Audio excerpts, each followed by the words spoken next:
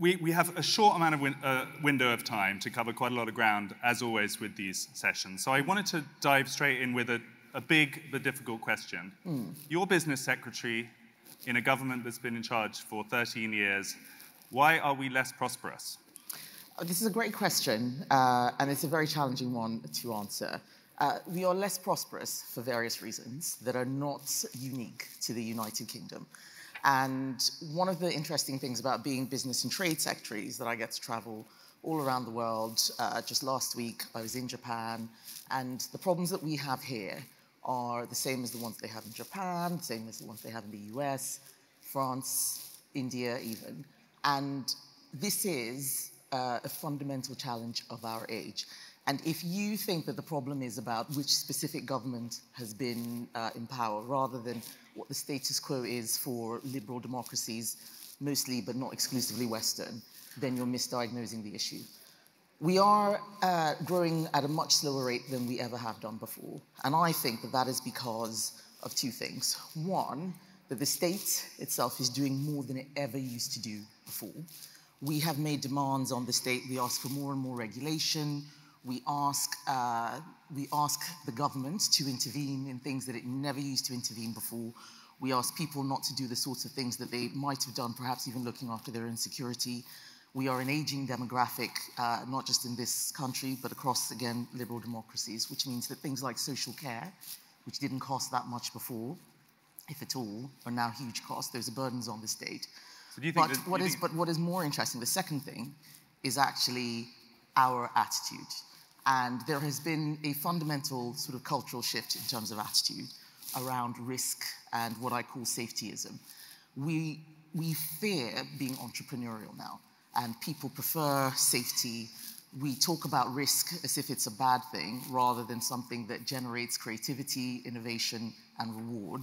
And we create a system around us, and by we, I mean everybody, not conservatives, not the UK, a system around us that's built to try and protect people from experiencing anything that might be negative. And if you see the way that filters culturally into workplaces, into businesses, into government itself, you'll see one of the reasons why we're just simply not as prosperous as we used to be. So that's one area where government could actually tackle business more. Is that right? That when you see what sometimes is called woke capitalism, or businesses that are kind of obsessing about things separate to their core commercial mission, would you like to see government, perhaps including your own, pushing back more strongly against that?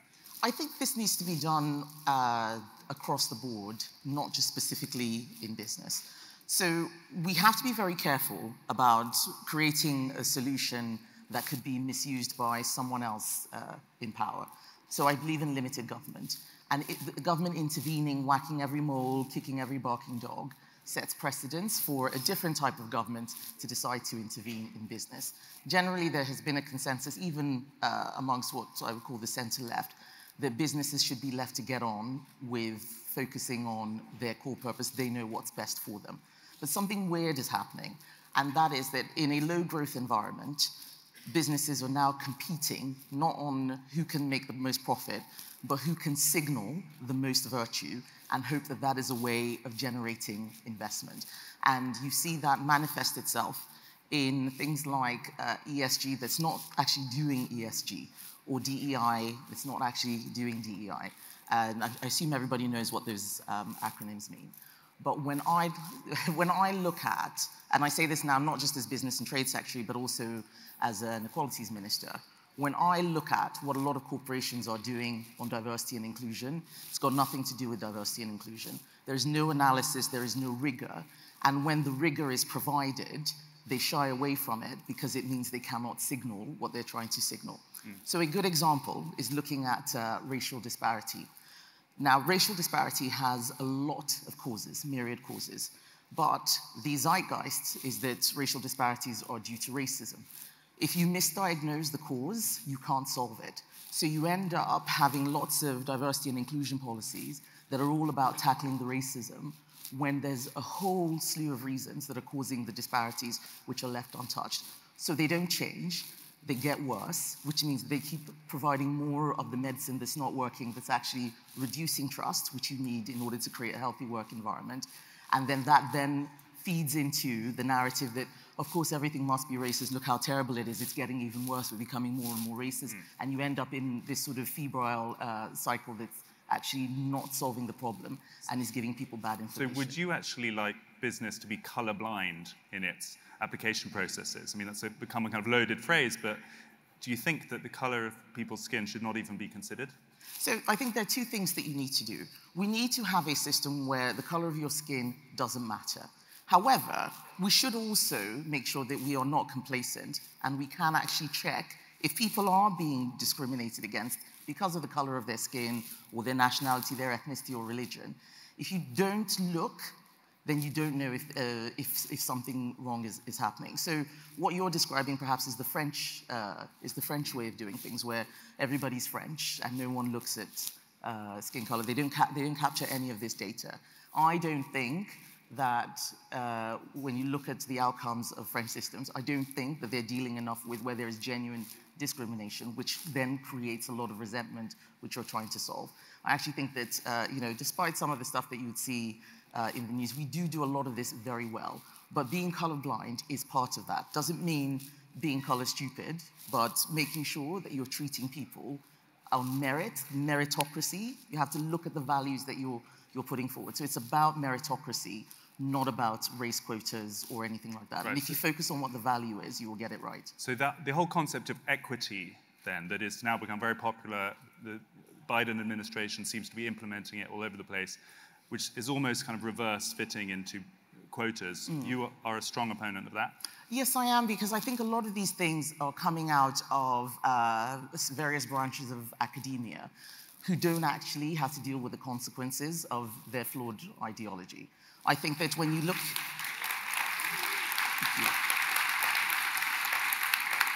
When you look at the things that come out of the ivory towers, their discussions on equity, again, no rigor. I remember having a debate with a lady called Kimberly Crenshaw, who was the queen of intersectionality. I think she came up with the phrase.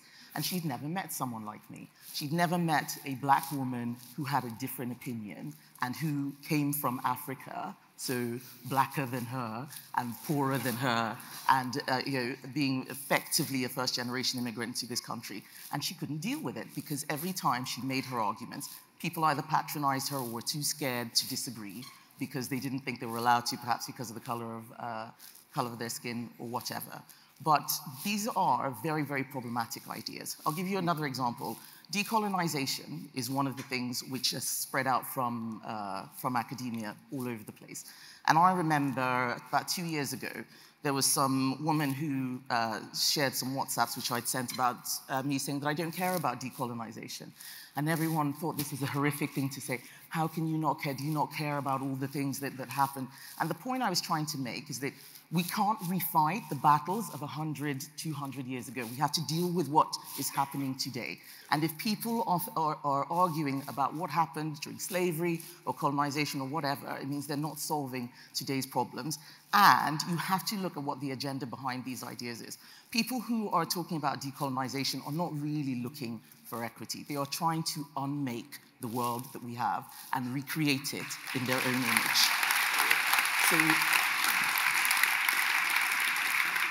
So we need to not be naive about what they're trying to do, because, and you can see a perfect example of what's been happening over the last few weeks, where, with the situation in the Middle East, where suddenly those arguments, which seemed quite interesting, are suddenly being used to justify terrible things. We have to be very careful about what people are saying and doing and make sure that we keep our principles, we keep our institutions, we keep our values very strongly entrenched in Enlightenment values, liberalism, freedom of association, presumption of innocence until proven guilty, making sure that freedom of speech, these aren't just things that we say randomly. These things matter because as soon as you start to curtail them, then you create a void for all sorts of nefarious ideas to fill. We've got to stop that. And how much do you think it's the job of government to try to fix those values when they've gone wrong? I mean, one kind of counterexample might be what Ron DeSantis is doing over in Florida, where he's really bringing it to certain businesses in a way that probably spooks a lot of people on the centre-right, because they feel maybe he's overreaching. What's your view on that? Should government be more active against this kind of business? So I quite like Ron DeSantis. I'm actually going to, I think, unless something changes, I'll be seeing him week after next because I should be signing an MOU with Florida, and I've met him before. And I understand what it is that he is trying to do. There is a role for government in terms of shaping culture. Government needs to set out the vision for what society should be. And I think we've become a little bit shy about doing that for several decades. We don't want to sound like we're trying to tell everybody how to live their lives. And so even when we see things that we don't like, we stay quiet. And I think that that's created perhaps more inertia than there should be. However, we must again be careful of overcorrecting. If you license government to step into every single situation, what happens when it is not a government of your choosing? We need to set the parameters for when government should go in and when it shouldn't, because you want to have a government that even if it's not your particular ideology or tribe, still behaves in a way that you think is acceptable. And I think that's the line that we're carefully treading at the moment. I don't think we always get it right, but that's what we're trying to do. There's one issue over here which I think has changed in the past couple of years, which is connected to these kind of other issues, which is the question of gender. And a lot of businesses have been really quite militant in making sure that their employees sign up to a certain view of connected to trans women and so on. And you've been quite vocal on this. Do you feel like the argument here in the UK has turned and that somehow some of the more extreme ideas around trans ideology are now being defeated? I do think they are, but I think we should take a step back and look at how we got here. How did we get here? And this is where I think government does need to do a little bit more. And it's about challenging activist groups that take over institutions that should be neutral. We started going down the wrong track on gender ideology because we allowed other people to start telling government what to do. Again, ideas that came from the leftist part of the academy, feeding into particular charities. Stonewall is the best example of this. It's not the only one. Where it had been captured, it's not the same Stonewall that we had 20, 30 years ago, and started advising government, saying, well, this is what you need to do in order to serve a particular community. And then it overreached and started giving people legal advice, or advice that was certainly different from what the Equality Act said. Government needs to be more confident in itself rather than ask other people to mark our homework and wanting to be on Stonewall's top 100 list. That's when things start to go wrong.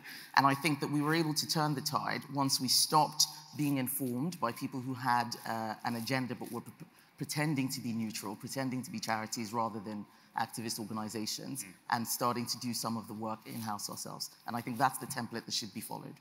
Let me throw another one at you that really exemplifies this tension between where government should stop and businesses should be left alone or not.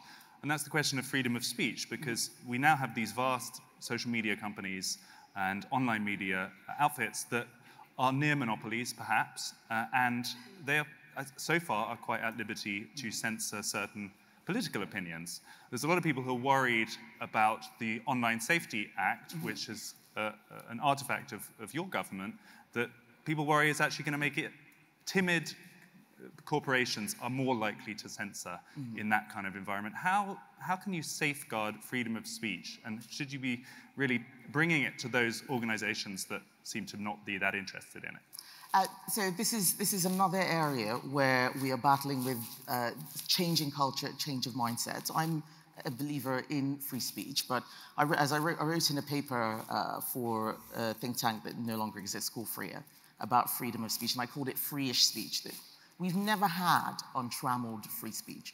The definition, certainly the classical liberal definition of free speech, was being able to say things without the government taking you down the route. But you didn't have a right to go into any other organization and say whatever you liked. I think the real challenge is what you alluded to earlier about monopolies, that when you have organizations that become so big, they effectively become more powerful than government in terms of regulating what people say. We do need to take a look at that. And there are parts of the Online Safety Bill that are actually written to deal with that. I think what has made the Online Safety Act as it is now more difficult was that it was started a long time ago to deal with a very specific problem and then grew and grew and grew. I am a fan of smaller bills where it's tackling a specific issue and without other issues being dragged into it. And I think having smaller bills that are very focused on specific issues rather than a gigantic issue like online safety, which is just so huge, will minimize the risk of things going wrong. We're talking big picture about prosperity in this session. So we've touched on areas where maybe the government needs to engage with business more, but give us a bit of a bigger picture vision, if you will, of how you think we can get back to higher prosperity. What do you think the drivers are? What should countries like the UK, the US, Australia be focusing on to thrive in this new world? So I've talked a bit about what I think is creating our productivity and prosperity challenge in terms of just general culture, risk attitude, and so on. But I think that there is, and I'm looking at this again from my portfolio in business and trade, I think that there needs to be an acknowledgement that the world we used to live in has changed. And I remember as a child living in Nigeria, everybody who worked in the oil companies was an expat. Now that's not the case. It's very rare to find British workers working in oil fields there. Their opportunities have changed. Other countries are catching up. This is one of the reasons why I was a believer in leaving the EU, because our economic settlement was almost dependent on the assumption that other countries in the EU would always be poorer and would always be sending their poor here to do all the jobs that we didn't want to do. This is not sustainable. And as we are seeing, as they get richer, just the supply of labor becomes more difficult. It's not because we've left that the supply of labor has become so challenging. This was always a natural conclusion as other countries became richer. So we need to understand that the world has changed. And that means thinking more broadly, not just about who's next to us, but who thinks like us, who is like us across the world, doing more with like-minded allies. So that's why we joined the trade group CPTPP, which is countries like Canada, Mexico, Singapore, Malaysia, Australia, and so on, countries who want to do business the way we want to do business, areas where or regions where the global middle class will be coming from, making sure that we keep up to date where we have comparative advantage, so not trying to subsidize industries that we can't support, but ensuring that we still have the resilience on food security, on energy security. If we start off with those areas, I think we would do well, and then make sure that we're continuing to trade with our neighbors. Free trade still generates prosperity, and we have to think very carefully about how we have a fair trade. The US doesn't seem that interested in free trade. They are, but they are worried, as every other country is, about China. And the government has repeatedly said that China it just generates a huge economic challenge, the likes of which we haven't seen before.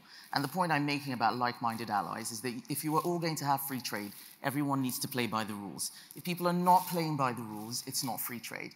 And at the moment, what we're dealing with is a rules-based system where the rules are consistently being broken by one country in particular. And everybody, be it India, be it the US, be it the UK, and some of the smaller countries, Japan, not small, huge economy, but also feeling a lot of economic coercion from that one country that is not free trade. And so when we get back to that rules-based international order, which we and the US and other countries set up, I think that things will be a lot better. Final question for you, Kemi. We had a panel here just before you arrived, which in a way was quite troubling because everyone seemed to agree that we're in a new multipolar world, that the era of American hegemony is over, and that in many ways it's going to be very scary and different. Do you agree with that? Do you think we're now in a multipolar world, and do you think we're going to be able to thrive in it? It's too soon to tell. It is too soon to tell. I know that people often misquote Francis Fukuyama and the end of history, but I think we should wait and see. What we should be doing is everything we can to ensure that we're not in a multipolar world where we have more enemies than we do allies. That means talking to countries who may not necessarily be like us, but trying to bring them along, not being preachy. I think sometimes we can be too preachy and use very high-minded values without being realistic about what those countries need in order to develop their economies. And if we just give up and we say it's all too difficult and it's too late, then it will become a self-fulfilling prophecy. So I'm a cynical optimist. I don't think that things are as bad as others do. But I do think we are on the cusp. There is an inflection point coming, and we all need to be very focused and figure out how we're going to get ourselves into a good place. And that means not being distracted by all sorts of silly things like pronouns and what critical race theory is saying and measuring people's skin color and so on. All of these things are distractions. And whenever I see too much invested in those sorts of things, it means that companies and individuals are not dealing with what their core purpose is. And that is why I'm very skeptical about so many of these things. Cynical optimism, ladies and gentlemen. I think we will take that. Thank you. Thank you to Kemi Badenoch.